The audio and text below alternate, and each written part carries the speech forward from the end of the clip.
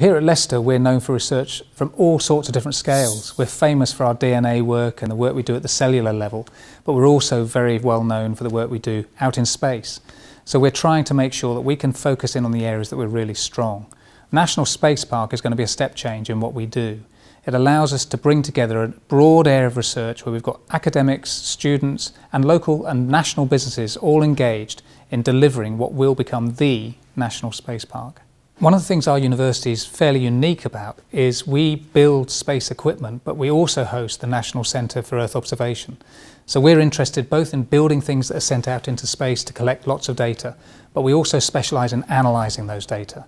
Whether we turn those data to GPS algorithms, whether it's used for pollution monitoring, whether it's helping us understand deforestation across the world, we can use these data in a myriad of ways. The fantastic thing about Leicester, and part of the reason why the National Space Park is going to be based here, is we have strengths in both. Obviously the Space Park is going to have regional impact. It's going to have a huge impact on the city and region.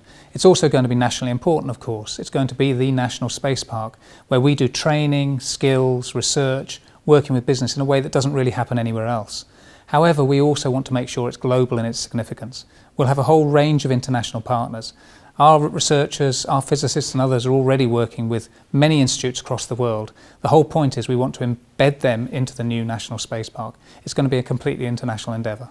We have a number of key themes in our strategic plan. Central to it is partnership. Another key theme is working more with business and industry. Another is about entrepreneurism and trying to encourage others to come up with fantastic new ideas. The Space Park is about all of those.